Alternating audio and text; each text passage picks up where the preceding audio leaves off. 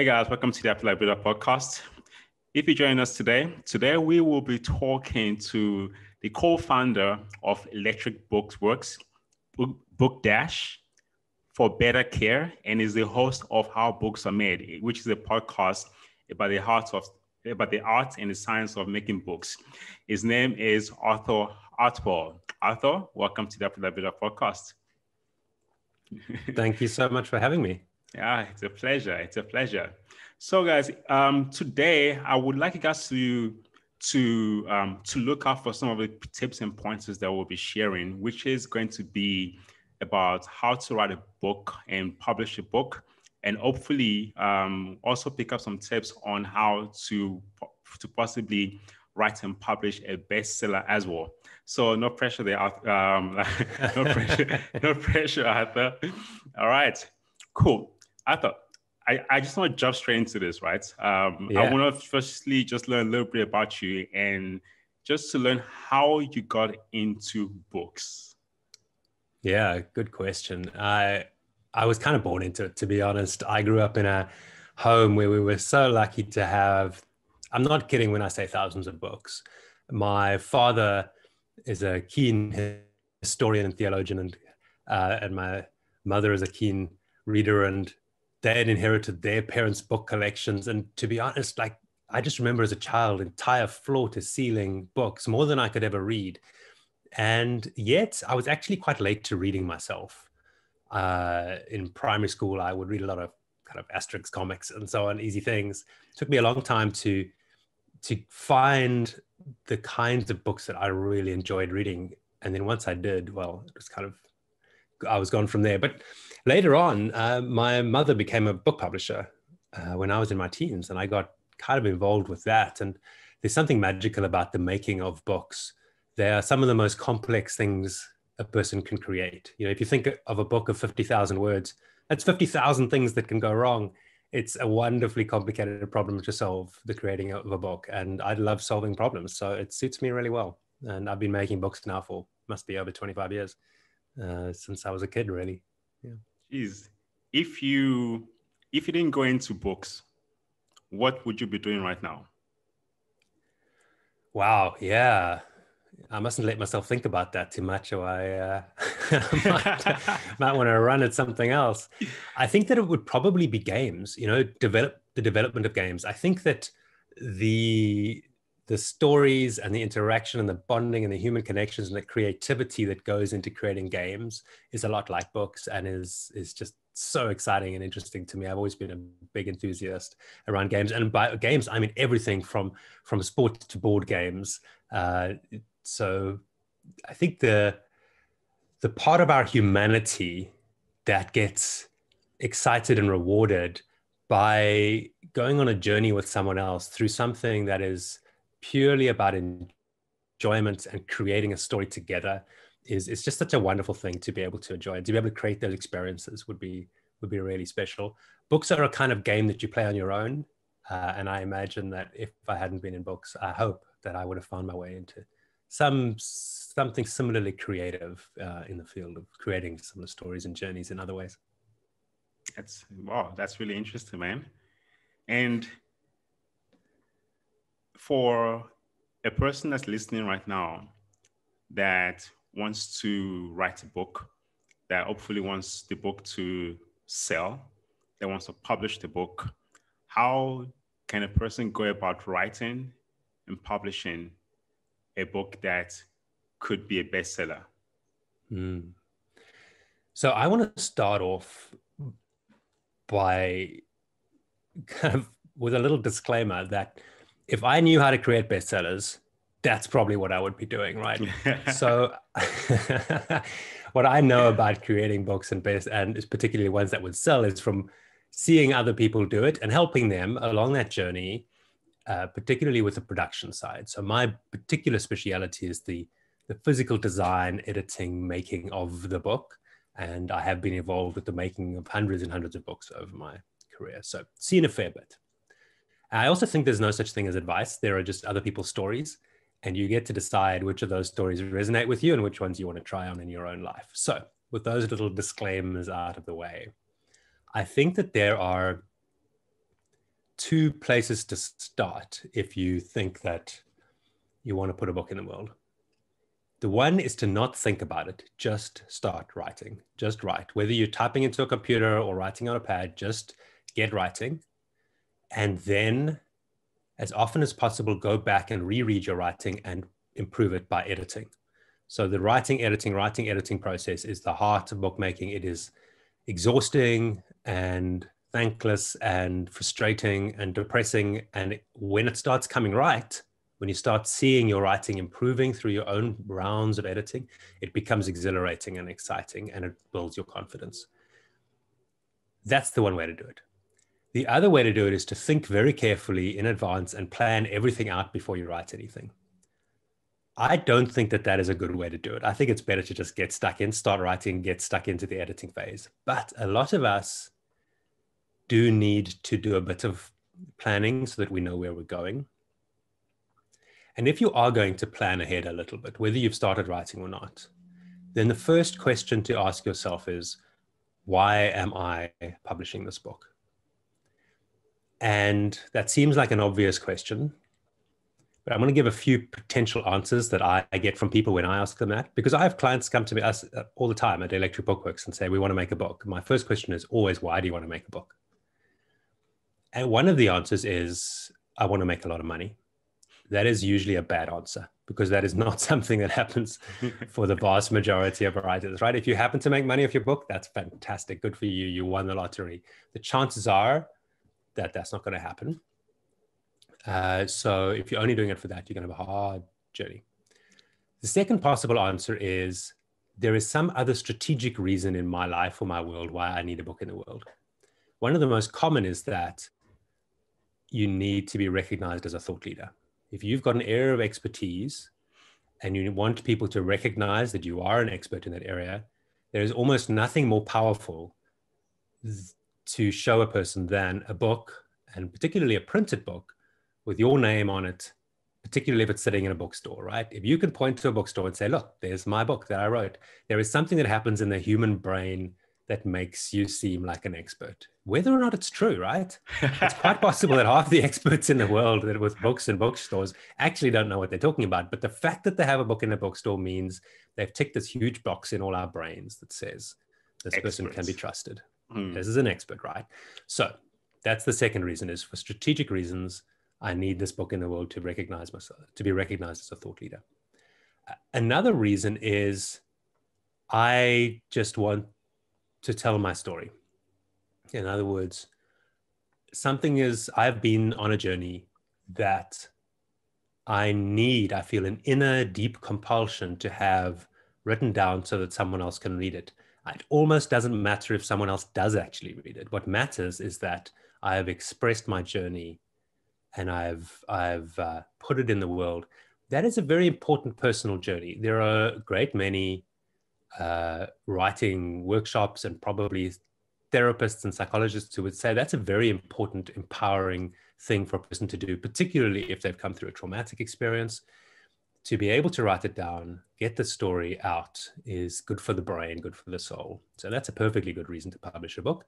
And going through the motions of writing everything out, making it readable, putting it in a book packaged form and making it available to other people in itself is a valuable thing.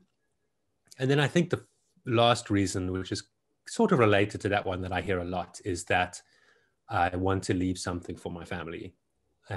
So a lot of people are writing stories because they want to capture their family history, or they want to explain their own lives to their children for whatever reason.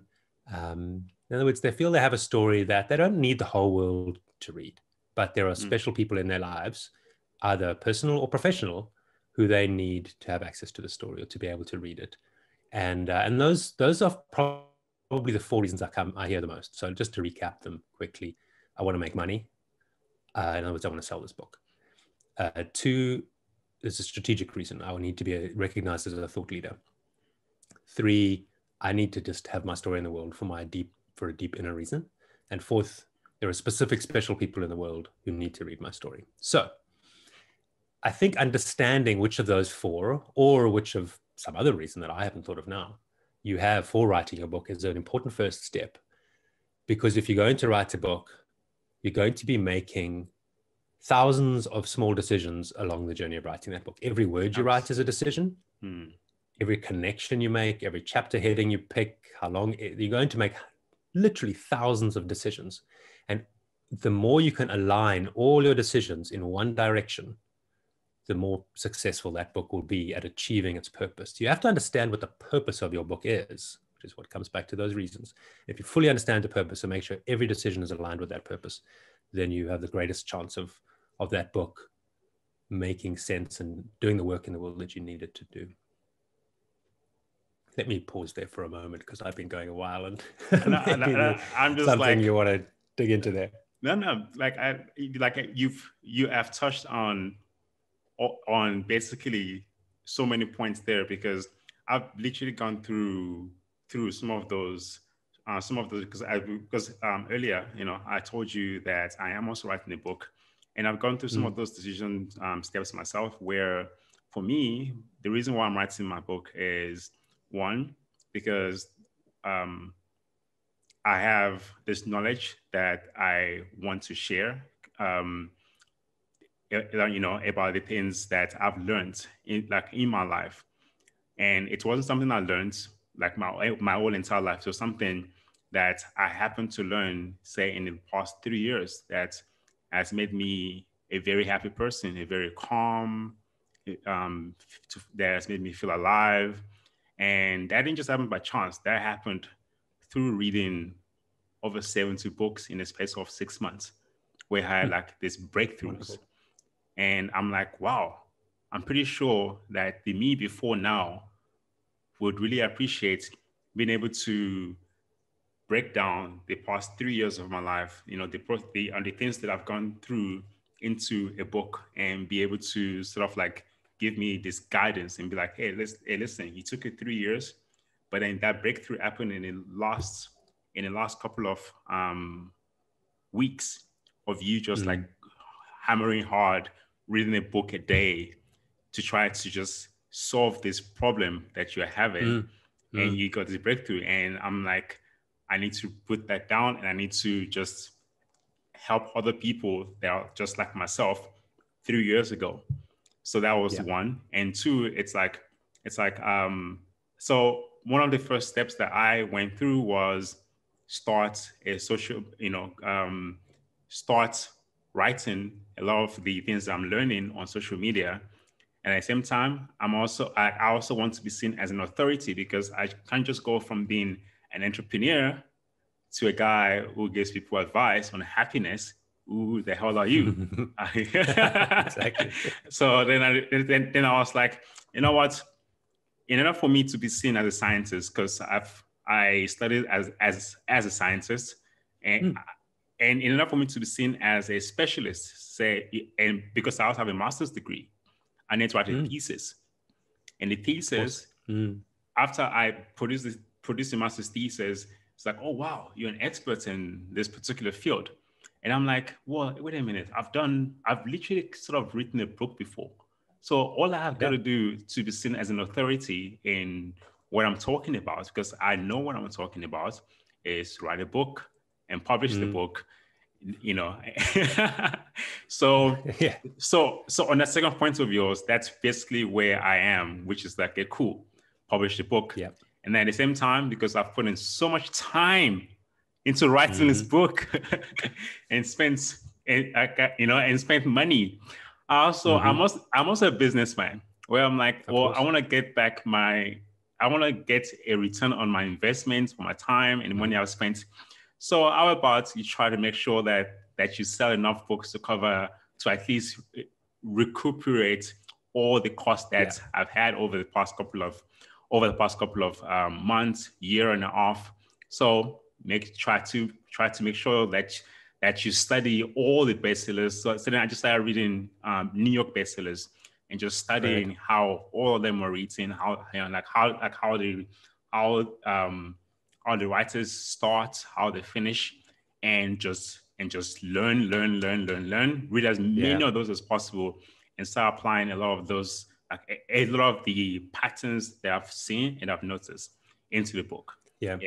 I think that what you've hit on there is one of the most critical parts of the writing process is reading as much as possible and learning as much as possible. I think that's absolutely the most fundamental thing.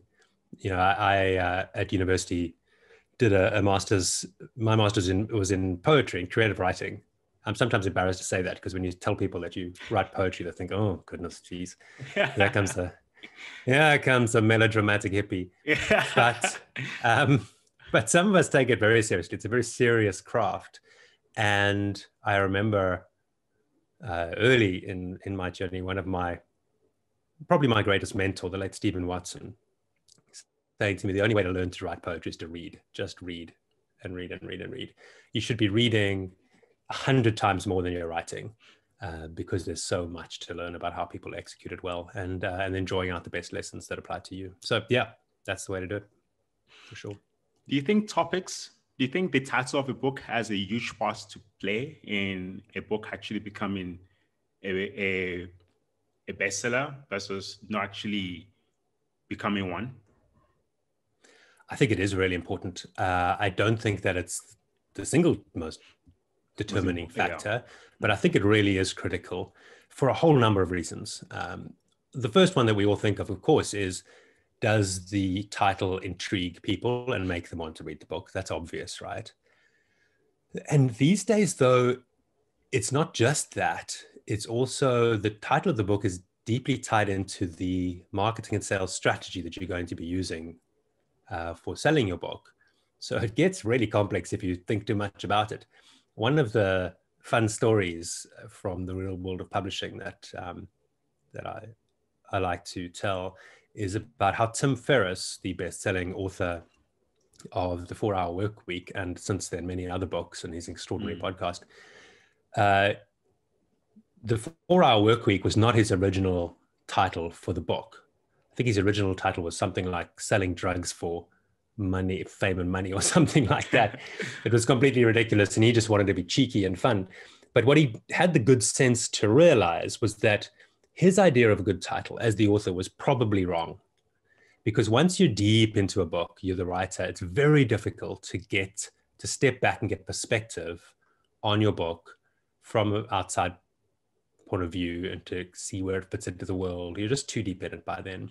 So what he did was he developed, I think with the help of his editor or publisher, a whole number of titles, I think at least 4 or 5 that they really liked, which itself was a shortlist from many more that they tried. And then he bought Google ads with each book as the main text in the ad, and then waited to see which ad got the most clicks. And it was a very simple, rudimentary way of saying which of these phrases makes people willing to spend their time to click through and see. And that's really, really critical. It is not helpful to ask your friends whether they like your book title. They will always tell you they like your book title. If they're a different kind of friend, they'll tell you something else that they think is a good book title. It's just as terrible or worse than the one you thought of, because they like to have an opinion. You're not going to get real market feedback. What you want is the feedback of people who are actually investing something, ideally money, but if not, then time and attention in your title. And that tells you what's actually possible. In the end, the 4-Hour Workweek wasn't even accurate to the book. In fact, I think Tim Ferriss was originally writing a book around working only 2 hours a week, but the title, The 4-Hour Workweek, did the best on his data, so he went with that. So a long way of saying that I think the title is critical, but I think you need to approach it scientifically, and you need to be very deliberate about taking the advice of any data you gather and of actual industry professionals. We've had many clients over the years at Electric Bookworks, and just to mention it, what Electric Bookworks does is we're not a book publisher in the sense that we don't invest our money in authors and brands. What we do is we get hired, we get outsourced to do the design, editing, production of the books, and increasingly the strategy around what this book should do and be in the world by publishers or organizations who need to act like publishers. And they come to us and they say, we need a book in the world. Tell us how to do it. What should we call it? What do we need to write? How does it need to look? What formats should it exist in? Where should we sell it? How should we distribute it? And so on. And we figure out that strategy for them. And very often, particularly when there's one author who therefore has great sense of ownership over the book. They love this book. It's their own expression of their inner selves. They have an idea of the title in their heads. Sometimes the same thing applies to a cover image. And we say to them, what we need to do is we need to test the market with these titles, with a number of titles and a number of covers. And one of the things we're going to do is we're going to show it to the managers of bookstores, because the managers of bookstores, they know what sells and what doesn't. They don't feel personally attached to one cover over another. Their job is to get customers to actually spend money on books. So they, to my mind, have the best sense of what covers and titles sell best. Let's show it to them, and whatever they say is the best title or cover, we'll go with that one. And I can't say how many times that data comes back and that author just refuses to listen to those booksellers. They just think, nope, I know better. The booksellers are just wrong about this. I'm going with my own cover and title. And it's impossible to know, because at the end of the day, the book only has one title. You don't have a control trial where you get to see how the titles would have done. But I guarantee that on covers and titles, to my mind, looking at those books, when the author has not taken the bookseller's advice, the book has had a harder time selling. Mm-hmm. So get the advice of actual professionals who have no vested interest in pleasing you, whose only interest is in selling the book, to give you real advice. I could talk a lot about titles, but who are those professionals? Where do we find them? To me, I think the people who work in bookstores are the first port of call. And they get asked this a lot, so it's sometimes hard to get their time and attention, which is fair enough. They've got businesses to run themselves, but I would say they're the place to start. There are also companies that will help with self-publishing and self-publishing advice. I think there you have to be a little bit careful, because a lot of them have great skills at straight book production, just laying the book out, designing it, and so on, but haven't necessarily worked in the bookselling industry. For me, it's the key is to find someone who's actually worked in a bookstore for a long time to help you with that advice. You know, I'm actually going to take different cover samples, and I'm going to go to different bookstores. I'm going to be like, hey, choose one. Yeah, absolutely. I totally think that's the way to go. Another thing we can do these days, which wasn't possible even a couple of years ago, is for very little money, run adverts with images on places like Facebook, where for literally like 50 Rand or less, you can upload, say, 2 or 3 cover images as if they were ads. And let's treat them like Facebook ads for your book, and see which ones get the most clicks. Literally just see like which covers are appealing to people. What are they actually? So you can run your own data testing pretty easily. I think that would work so well during the pre-order phase of your book. Yes. When your book is in pre-order. Yeah, good idea. Fantastic. Yeah, also good.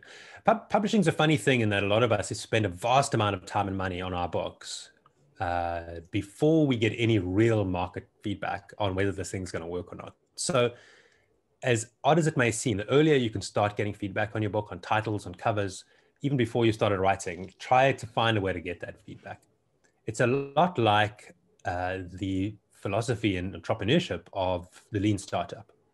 There's that famous book by Eric Ries called The Lean Startup that really defines this approach, but it's much bigger than Ries's philosophy. The general idea is that before you invest vast amounts of time and potentially money in a new business, you need to figure out what is the simplest assumption your business is making around its product and test that assumption in the simplest way possible. One of the examples he uses is this team. It was a couple of friends who wanted to build an app that would help people find specials at supermarkets in their city, and would then sort of say, okay, Pick n Pay's got specials on this and Checkers got specials on that, and here are some recipes you can create for your cooking for your family based on these specials. So that this whole vision for this app in their minds, right?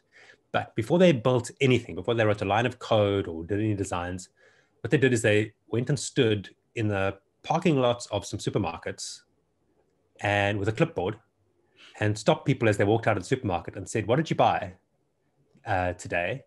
Had them tell them, and then said, cool, if I come back tomorrow with a recipe for what you could cook with the stuff you bought today on special, would you be interested? Would you be like, and some people were like, okay, cool. Yeah, sure. So the next day they went back, gave the person the recipe. After a few weeks, they said, if I did this tomorrow, would you give me $1 for the recipe? And that was the next test. Would people actually pay money for that information? And eventually they grew that into the app, but they started with literally standing in a parking lot with a clipboard. And it's just such a wonderfully simple way of thinking about what is the equivalent when you're writing a book? What's the first thing you need to test about what you're telling people?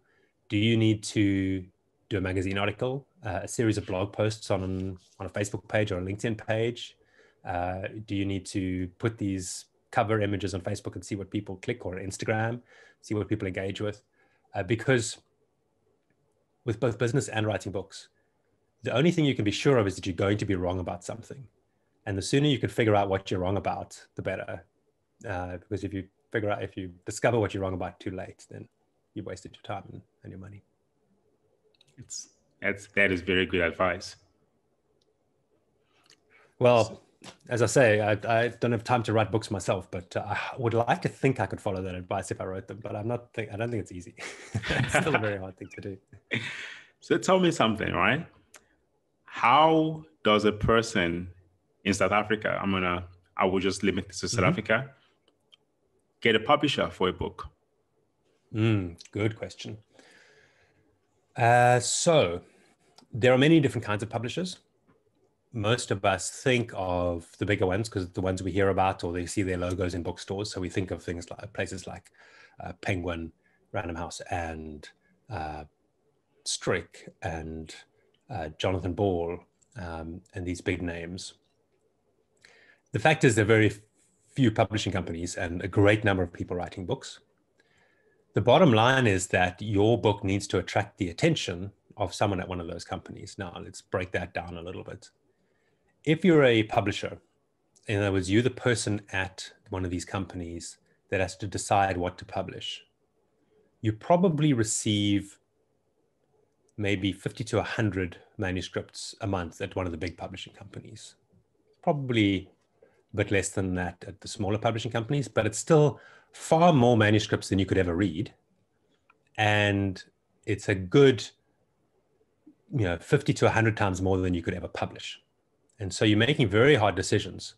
You have to essentially find simple ways to quickly tell which, from this humongous pile of submissions you've got from authors, which books are good first. And then in addition to deciding which ones are good, which ones are you able to actually make a success of?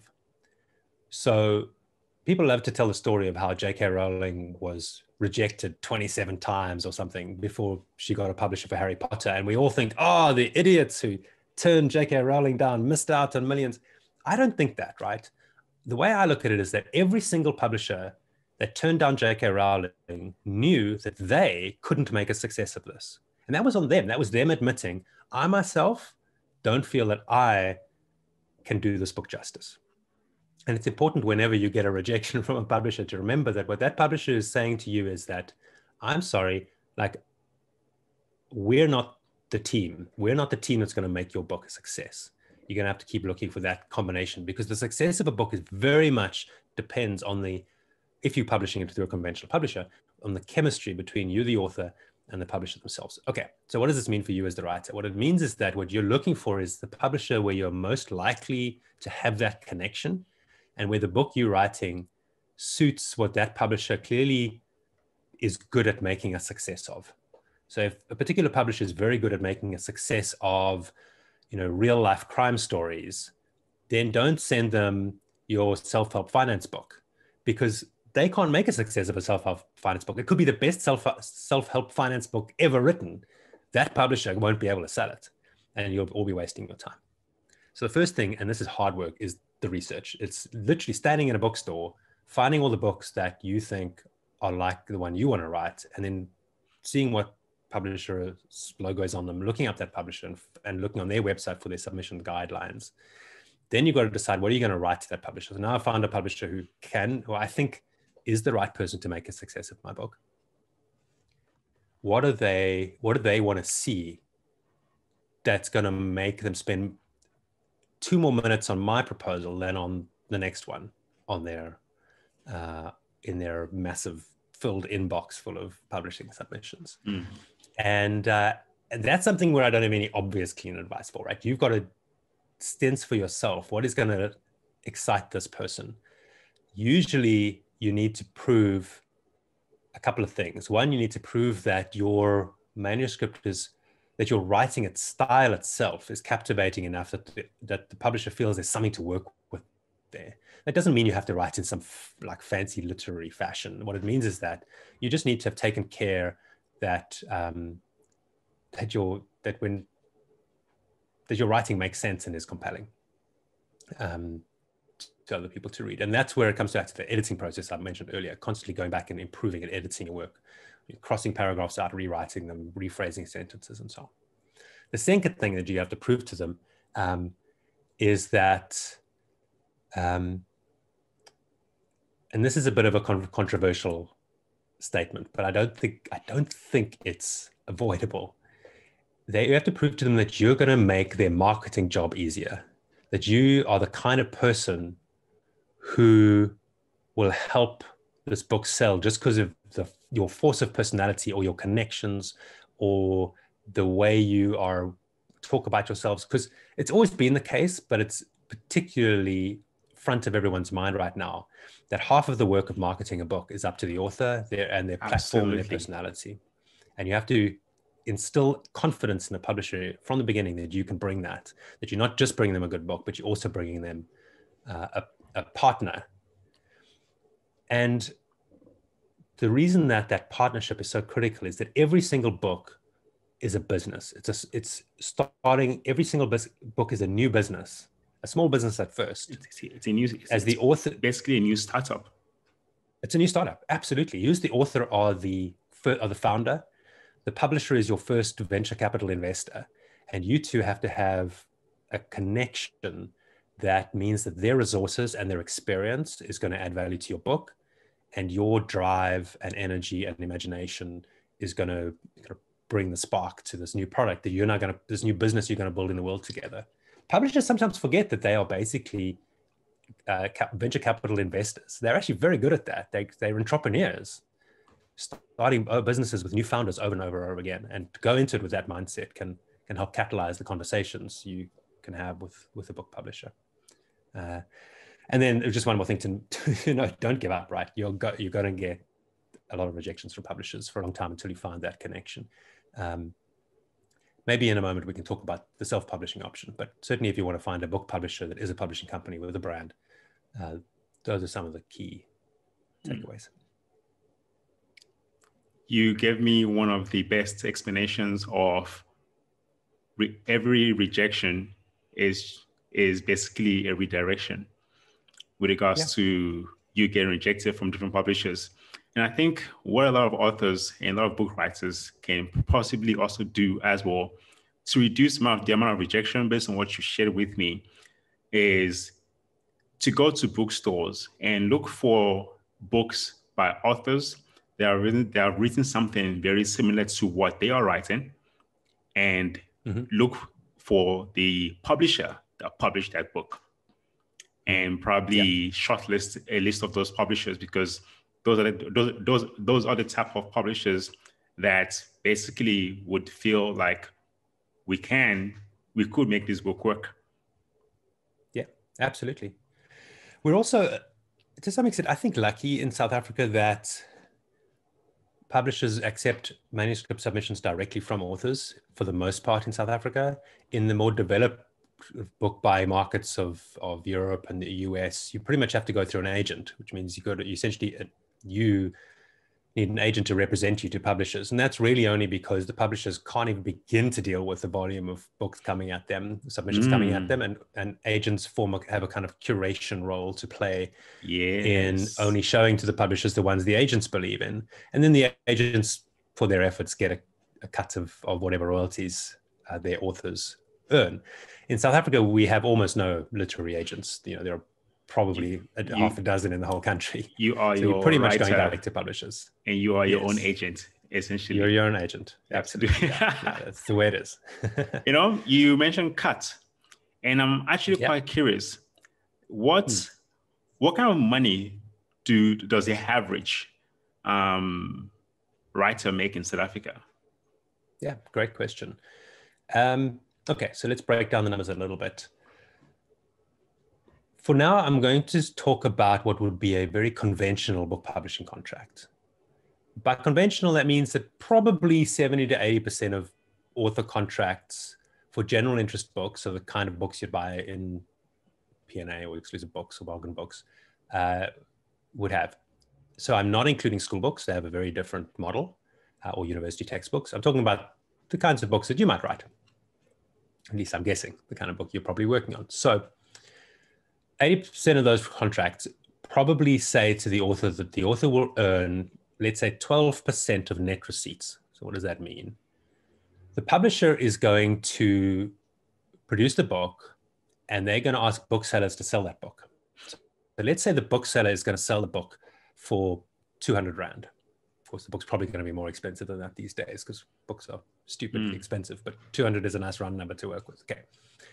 So of that 200 Rand, almost 100 Rand will go to the bookstore. Let's call it 40% of that. So 80 Rand will go to the bookstore. So that's 120 Rand that will go to the publisher when the book is actually sold. Okay. So if the bookseller can't sell the book, in most cases, the bookseller will simply return it to the publisher and there will be no sale, right? So the bookseller is not the customer. The end customer must buy the book. So let's imagine someone actually buys the copy of the book and the publisher gets 120 Rand from the bookseller. The author, as I said, is earning 12% of net receipts. That 120 Rand is the net receipts. It's what the publisher receives after the bookseller's cut. So 12% of 120 Rand, I don't have a calculator on me, but let's call it about 15 Rand. So that's about 15 Rand per copy actually sold in a bookstore is what an author will receive. Now in South Africa, because we have a small book buyer market, and that's a whole other conversation about why we have a small book buyer market. In South Africa, generally 5,000 copies is considered a bestseller, which is surprisingly low. It's a great shame. I would love for 100,000 copies to be considered a bestseller, but the fact is in South Africa, 5 is up. It's really up there. Most publishers will print 800 to 1,000 copies of a book in its first print run and expect to take a year to sell that. So it's very, very low for most books. So let's say you sell 1,000 copies. Again, nice, easy round number. And you're earning 15 Rand a copy. That's 15,000 Rand. And that could take a year to sell. So this is not going to pay your salary, right? 15,000 Rand in a year, and you will only receive that 15,000 Rand after that year is up, when the royalties get calculated, because in most cases, the publishers will calculate royalties once or twice a year. And that's got to do with the time frame it takes for booksellers even to try to sell the book. The bookseller usually gets a few months to try to sell the book. And then once those few months are up, they either send the book back or they pay the publisher for what they've sold. The publisher then collects all that together and once or twice a year will pay a royalty out to the author. If, on the other hand, you're an author who's managed to negotiate a higher royalty, maybe you're earning 20 Rand a book, and maybe your book sells 10,000 copies. Well, now you're looking at 40,000 Rand. That's still not a year's salary that one could support a family on, but it's starting to seem like time worth spending on the book. 10, so those are the kind of numbers most authors. So 10,000 copies at 20 Rand a copy. 20,000. Actually 20,000, right? 20,000, sorry, 20,000. No, that's 200,000. 10,000 copies? Yes, you're quite right. Yeah, 20,000, yeah. Yes, thank you. 200,000. There we go. I'm glad your maths is better than mine today. Yeah. So that's starting to look like decent money. You could probably, at that point, start thinking about, could I do this with my next book and, maybe go half day on my job or go full time on this writing thing. So, but that's a whole next level to hit. Very few writers, unfortunately, hit those levels. But that's probably, so for most writers in South Africa and most of the world, writing is very much a side project until they get really, really either very good or really lucky. I wish we have a lot more time, but we have to sort of like round off, because I would love to dig more into why South Africans do not read. Okay. But that is something that I will hopefully get a chance to ask you some other time. And I want to ask you one last question, which people have asked me, and I'm like, I don't know. How many books, and is there a time period for you to sell a number of books for it to be considered a South African bestseller? How many do you have to sell, and what's the cutoff time frame? Yeah, I think it's very much, depends who you ask, you'll get a different answer. But I think that the answer I hear most is 5,000 books in a year. So 1 year, 5,000 books. Most South African publishers would say, oh, that was one of our bestsellers. The word bestseller, can be interpreted in any way, but that's, I would say, the conventional wisdom among most South African publishers. Once you're topping 5,000 in a year, then that's one of the top books in the country. I think the word bestseller. There are some that sell many more, but there are occasionally a book will come along, by, I don't know, the coach of the Springboks will come along and sell 100,000 copies. But most books, yeah, 5 to 10,000 copies in a year would definitely be a bestseller. I think the word bestseller in marketing, it's more of a social proofing, where which shows people which stuff that encourages more people to buy your book, because it shows that your book was interesting enough for it to have sold enough to become a bestseller. And that's, I feel, does that actually work with books? Does a book sell a lot more? Is it like a exponential increase in sales once it hits that bestseller and then is then marketed as a bestseller? Yeah, absolutely. I mean, the way that most of us buy books is because someone we trust says this is a good book. And the more we see a book, the more likely we are to trust that it's worth our money. As you said, books are expensive, right? So you're only going to invest in it once you really know this book's going to add to your life. And the more people that are adding it to their life, the more the book is good. So some publishers will experiment with ways to make books appear to be bestsellers even before they are, in order to trigger that network effect of people recommending it. But that's an alchemy, a kind of art that I suppose is for a marketing discussion that I wouldn't consider myself an expert in, but it's a fascinating area. Thank you so much. Are you happy? Am I happy? I am happy. I am a very lucky person. I have had many things in my life go very well, and I'm very grateful for that. So I am happy, and hopefully that will stay the case. And if you had a message for the world, what would it be? I think it would be to be kind. At the moment, the world is arguing a lot. We see it most on Twitter about what it means to be a human and a good human. And at the end of the day, if you're a kind person, I don't think there's anything more important. Thank you so much, man. Thank you. Thank you. Fantastic. That's it. Cool. Done. I enjoyed it. Yeah, man. Thanks a lot, man. Dude, you dropped a lot of tips there.